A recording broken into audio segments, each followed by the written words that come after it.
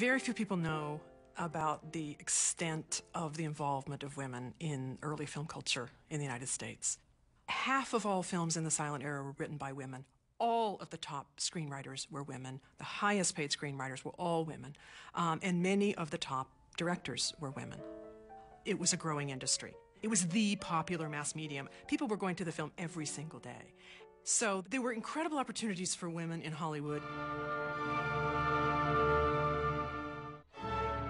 Lois Weber is an extraordinary figure in American film history, and she's somebody who very few people know about. Everybody's heard of D.W. Griffith, everybody's heard of Cecil B. DeMille, and in the 1910s, Weber was often mentioned alongside Griffith and DeMille as the three great minds of filmmaking. She was Universal's top director, and she was a top director who made socially engaged films about the key problems of the day. The film that's in the film registry, Where Are My Children, is a film about birth control and abortion, and it was Universal's top moneymaker of 1916. It traveled all around the world. Not only did she make these films about really difficult issues that we're still grappling with as a culture, she made popular box office successes. When you start looking at the studio era, the 30s and 40s and beyond, then you really do see gender bias. Then it really becomes nearly impossible for women to direct.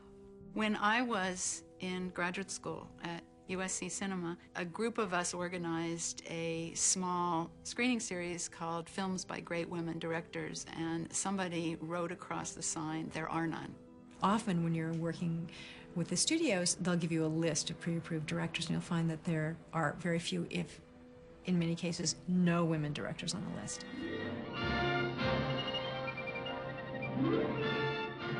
Dorothy Arzner is the only woman to work as a director in the studio era in the 30s and 40s. That's an extraordinary accomplishment. She would always joke that she was one of the guys.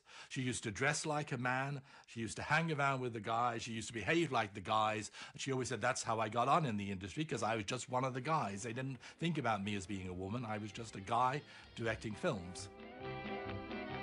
Dance Girl Dance is a film that takes on, in an allegorical way, Hollywood's representation of women. It's about a dancer who aspires to be a serious ballet dancer. She's sort of stuck as the comic act amidst all this sexual exploitation of women. And the climax of the film occurs when she stops in the middle of her performance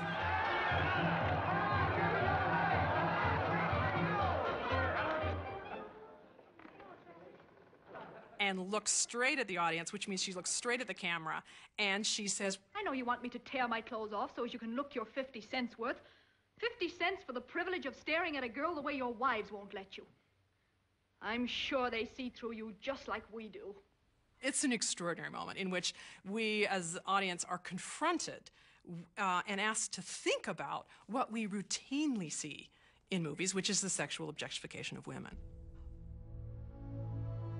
Weber and Arzner were very different women who made very different kinds of films in very different contexts.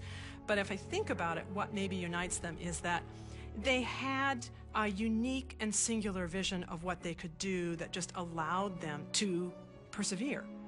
It's really important to have female filmmakers because women have a different perspective on the world, on our culture, on life.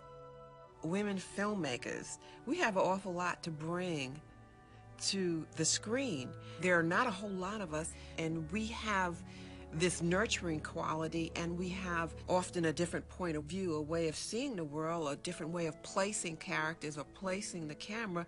So let's play around with that. Let's experiment. And I did that with Daughters of the Dust. And for a lot of people it worked, and for a lot of people they said, "Whoa, what is this? What are you doing?" And it was like, I'm exploring and I'm telling a story my way.